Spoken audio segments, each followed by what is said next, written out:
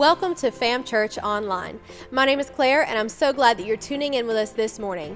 We would love to connect with you, and if we haven't had the chance to do so yet, please text WELCOME to the number that appears here at the bottom of the screen. We'll send a digital connection card to your phone. You can fill that out and send it back to us, and we'll send you a gift in the mail just for connecting with us. As always, we hope Pastor John's message really speaks to your heart this morning, and if you would love to connect with people in our community, you can do so down below in the comments.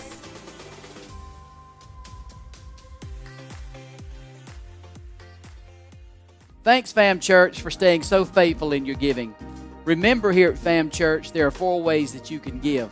You can give through our app, you can give through our website, you can text your amount, or you can mail it via snail mail. However you decide to give, I want to thank you once again for staying faithful in your giving. It's helping us do ministry, and we're eternally grateful. Thank you. God bless. I'm no longer a slave to fear.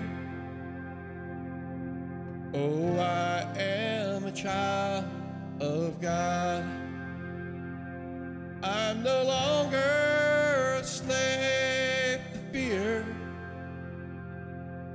Oh, I am a child of God. You unraveled me with a melody. You surround me with a song of deliverance from my enemies, till all my fears are gone. And I'm no longer a slave to fear. Oh, I am a child of God, and I'm no longer a slave to fear. Oh, I am a child of God.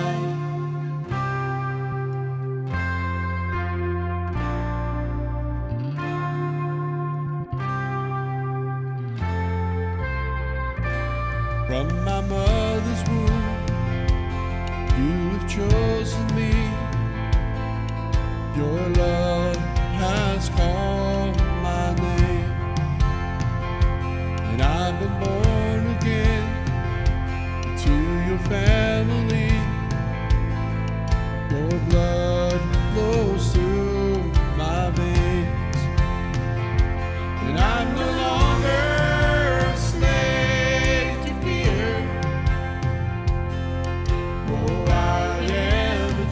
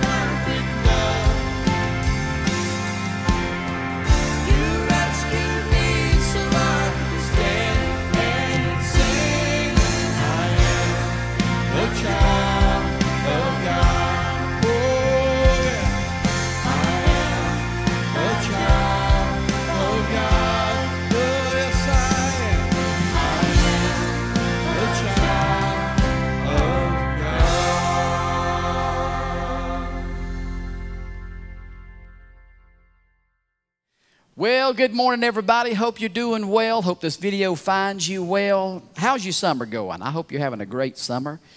Maybe some of you have taken some vacations, and maybe you've gone to the beach to make sure it's still there. That's what I do. My wife and kids want to go to the beach. I just want to go and see it. Oh, okay, yeah, it's still there. Get me back to the mountains. And so I hope that y'all are having a great summer, and I miss you like crazy and can't wait to see you face to face. But the Lord bless you and the Lord keep you. And we're going to have a good time today with the word of the Lord. And so let me talk to you today, if I can, about the calls of God, about the calls of God. You know, a lot of people are wanting to know what they've been called to do. What, Pastor John, what am I supposed to do? Once I become a believer, what do we do? How's all this work? Well, you know, there are some calls that are actually outlined in the Bible. And so you don't have to wonder about some of these calls because, as I said, they're explicitly outlined in the Bible. There are different calls that we experience, and I'd like to share some of those with you today. The first one that I'd like to share with you, and pardon my eyes from darting back and forth because my notes are down here in front of me, but I want you to hear me in some of these things here. But one of the callings that we are to experience is God has called us to a holy calling. The Bible says in 2 Timothy 1:9 that He has saved us and He has called us with a holy calling. So if you've ever wondered if God has called you, the answer to that is a magnificent yes. He has called you with a holy calling. That scripture verse goes on to say that God doesn't call you according to what you've done. No. God calls you according to His holy calling. God's calling is holy. And He's called us, and He is calling us, and we'll share these scriptures in a few moments, out of darkness into light. And I'll share those scriptures with you in a little while, but I want you to get that in your heart. God's calling to you is a holy calling. God's calling to you is to come out from darkness. He wants to put you in light because He has something that He wants you to do. Now, it is up to people to determine what they do in the kingdom of God after that. Ephesians 2:10 says that we've been saved unto good works. And so that doesn't mean that when we get saved, we just sit around and do nothing. No, we actually get involved in the kingdom of God. And you say, well, Pastor John, what do we do in the kingdom of God? Well, we do good works in the kingdom of God. That's what we do. We have been saved, again, Ephesians 2:10, unto good works. We get saved and we start helping people. We start providing ministry for people. We start doing all sorts of things to help people further them along in this rough and tumble world we call the world. And so God has called you out of all that junk that you used to be involved in. He's called you out of that with a holy calling. That calling, you know, when He calls you out, hey, Samantha, hey, John, whoever you may be, when He called your name out, that calling was holy. And He wants you to come out of that. And it's not because of anything that you've done. You can never pat yourself on the back and say, look at me, my Lord, my life is wonderful. It's only wonderful because God made it wonderful. So never let us forget, church, that God has called us with a holy calling, called us out of darkness into light, for which we should be eternally grateful. Praise be to God. The Bible also says that God has called us to be saints. Imagine that. God has called us to be saints. Now, I've got another scripture verse here for you. 1 Corinthians 1:2. And in that scripture verse, Paul says to the church of God, which is in Corinth, to those who have been sanctified in Jesus Christ, saints by calling. Saints by calling. So let's break down some of those words there. Saints and sanctification. They're essentially the same word. What is sanctification? Well, sanctification is a big old long college word that means it's the process that God takes us through to become more like Him. It's the process that we go through from when we first gave our life to Christ and we look like the world, we act like the world, we talk like the world. The world's influences have influenced us to such a degree that we walk and talk and act and behave just like everybody else who is in the world, who's apart from God. But when God calls us with a holy calling, calls us out of darkness into His marvelous light, He wants us to become saints. So the process that he takes us through to get us into this calling of a saint is called sanctification. And so for a lot of people, it takes a long time. And as a pastor and as a believer, we have got to be long-suffering with people. Because depending on how long you've been in the world is probably in direct correlation to how long it's going to take you to get that stuff out of you. There's just a process that you go through. As we like to say around here at Fam Church, the road to repentance is rocky. There are times, man, you take one step forward and 2 steps back, and you're trying to get your equilibrium. You're trying to get your foundation. You're trying to make it firm. You're trying to figure out who you are now finally in Christ. And so this process of sanctification that God takes all of us through, all believers go through it. This process of sanctification that the Lord takes all of us through is a process. But at the end of the day, God is going to make sure that you, my dear friend, are a saint. Wow, that's a very encouraging word, isn't it? You say, well, Pastor John, I don't feel too much like a saint. You have got no idea what I did last night. Well, I may not know what you did last night. You know what you did last night. God knows what you did last night. And you may look at your personal life right now and say, it's a wreck, it's a shambles, it's a mess. I couldn't do right if I wanted to. Well, I'm here to tell you that God has a way of getting through all of that stuff, working His good in your life, because He has called you with a holy calling, and this holy calling that He's called you out with, He is bound and determined to make you a saint. It's His ultimate goal is to do good in your life. It's his job to get in behind, to get in all that mess and to clean it up. And I'm telling you, God is working behind the scenes in your life to clean all that stuff up, to call you to become a saint. Wow, that's so super packed with confidence and trust and grace and mercy. It blows your mind what God is doing behind the scenes to make you into somebody that He is pleased with. Oh, I'm telling you, it's a wonderful thing. Well, here's something else God has called us to. You ready? This is found in 1 Corinthians 7:15. Check this out. God has called us, you ready? To peace. Wow. Man, you want to talk about a word for such a time as this, when everything, our society seems to be burning to the ground. Everywhere you look, people have lost their minds. Everywhere you look, people are filled with anxiety. They're on anxiety medications. And boy, everywhere you look, they're just filled with all this angst. And you get around them, they make you nervous even getting around them, because they're unsettled and there's no peace in them at all. That's not God. That's not God. According to the Word, He has called us to peace. So I speak through this phone to you, man. I speak through this camera to you, lady. Please listen to me. God has called you to peace. Let the peace of God rule and reign in your life. Let your filter run through the peace of God no matter what comes your way. You say, Pastor John, you got no idea how my family life is. Pastor John, you have no idea the turmoil that I face at work every week. And I may not. But this is what I do know. In the middle of a family that's at each other's throats, in the middle of a workplace where you can't even trust people stabbing one another in the back just to get ahead. In the middle of all of that, all the stress and the turmoil, God has called His people to peace, to be a peaceable people.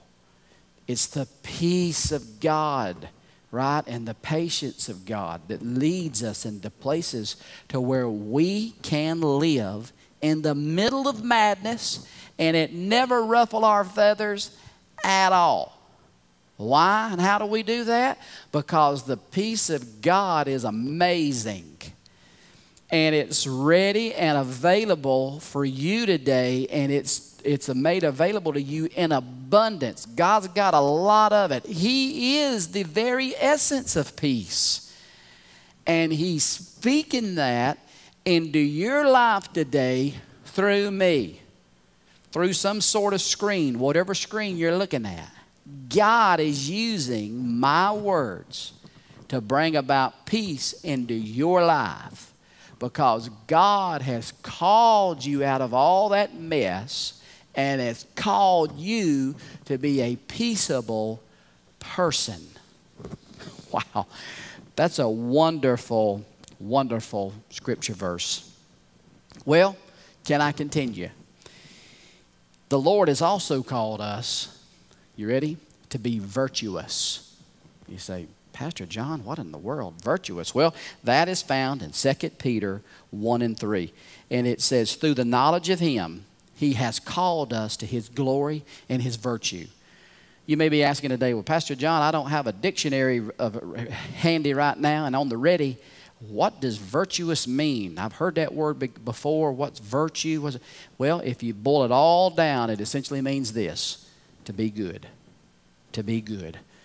God has called you to be good. So be a good person today. You say, well, Pastor John, you don't know what my friend did to me. I may not, but I know this. Regardless of what anybody's done to you, regardless of what anybody has said to you, regardless of how anybody has stabbed you in the back, God has not called you to act in kind. He has called you to forsake all that stuff and to live a life that is good. So today, be good no matter what. God has caused you to be good. You say, well, Pastor John, on the inside, I'm just filled with rage. I just want to exact a pound of flesh. I just want to give them as good as I've been getting. No. You say, well, I don't even know if I can muster up enough energy to do that. Yeah, you can. Listen, if you're a believer who's watching this and you're ate up on the inside and you're wondering today, is there any way I can get through this? Yes, absolutely. If you are a believer today and you have Jesus in your life, then the same power that rose Jesus Christ from the dead can help you get over this stuff that you're dealing with. Listen, if the power of God can raise Jesus from the dead, He can help you be good. He can help you tame your tongue. He can help you be virtuous. He can help you be good. This is what He's in the business of doing. He excels at this sort of stuff. So today, man, let it go. It's not worth it. Hey, you know it's not worth it. It's eating your guts out. Let it go. Be good. Be good. If somebody does harm to you, do good to them. How do you do that? By the power of God. He's called you to it. Well, as I've said before, God's called us out of darkness into this marvelous light. There's a lot of good things there. Lastly, this morning, I'd like to share this with you. 1 Peter 5 and 10, the word of the Lord says this, that He has called us unto an eternal glory. Praise God. Hey, listen, all this stuff that we see in the world today, all of the madness, one day, my friends and my neighbors, it's all going to come to an end. One day we won't have to worry about it anymore. Wouldn't it be good if one day we didn't have to worry about balancing a checkbook and getting the kids up and trying to get them around and at the same time going to work in the middle of a pandemic and all this stuff that's going on in our lives today? My goodness gracious, wouldn't it be a blessing to be able to get to a place to where we know that one day the Lord God is going to take us to heaven. He has given us and He's going to give us an eternal glory. We are going to get to share in the glory of God. Man, how marvelous is that? God's called us to that. And when God calls it, it's going to happen. Okay? It's like an umpire calling balls and strikes in a baseball game. God calls it, that's it. You can complain and fuss and moan and groan, try to kick dirt on his cleats. It's not going to do you any good. God has called it. It is what it is, and you might as well deal with it. So I know there are some people who are watching. You feel like you're kicking and screaming all the way to heaven. Well, guess what? God's going to pull you, drag you, kicking and screaming all the way into heaven. And so, you know what? God's got you. He's called you to an eternal glory.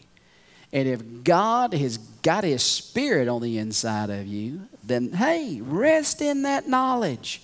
Every time I turn around, I feel like I'm around people who are scared to death that they're going to miss heaven. Listen, if you got the Spirit of God in you, He's not going to give up on you. He's got you. Don't you worry about things like that. You go on and start doing good works as He's called us to do, and work on these things that He's called us to, into holiness and to virtuousness and all of these kinds of things.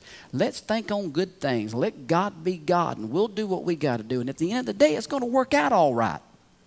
That I'm confident of. And so be encouraged today. The Lord God has called you and going to put you and place you into eternal glory. Praise God. I believe that. Hey, listen, I've staked my flag on that promise that the Lord God is going to do that in my life. Well, I don't do this often, but I forgot to share these two scripture verses with you because I told you at the beginning of the video I was going to do it. And so I want to share those with you before we do call it quits today here on our Sunday morning time together. The first one was that God has called us out of darkness. And so the scripture verse for that is found in 1 Peter chapter 2, verse 9. He says in that scripture verse that we are a chosen race, a royal priesthood, a holy nation, a people for God's own possession, so that we may proclaim the excellencies of Him who has called us out of darkness. Well, aren't you glad that God has called you out of darkness? I certainly am. I tell you what, I can remember back in the day where I was living in darkness. But thanks be to God, the Lord has called us out of darkness. And He's not only called us out of darkness, it's not like He just calls us out of darkness and leaves us there in some sort of neutral place. No. God's called us out of darkness, and He's called us into His marvelous light. That's found in 1 Peter 2:9. The word of the Lord says, He has called you out of darkness into His marvelous light. So do me a favor today. Walk in the likeness that is Jesus. Be rested and assured, all these scripture verses that I've shared with you today, that God's up to something behind the scenes, call you out of this darkness, place you in the marvelous light, called you with a holy calling, called you to be saints, working on your sanctification so that you can do good, and He's going to make sure you do good. He's working behind the scenes to make sure that you're doing good so that one day you can experience His eternal glory because He's called you to it. And praise God, as I said, I'm putting my hope, my faith, and my trust in that. If God said it, that's good enough for me. Amen? Amen. Well, listen, I love you in the Lord. I hope you have a great day today. Go off and do something fun today and enjoy yourself, and know that Pastor John here at Fam Church loves you with everything I've got in me. Hey, you take care, you be blessed, and so long.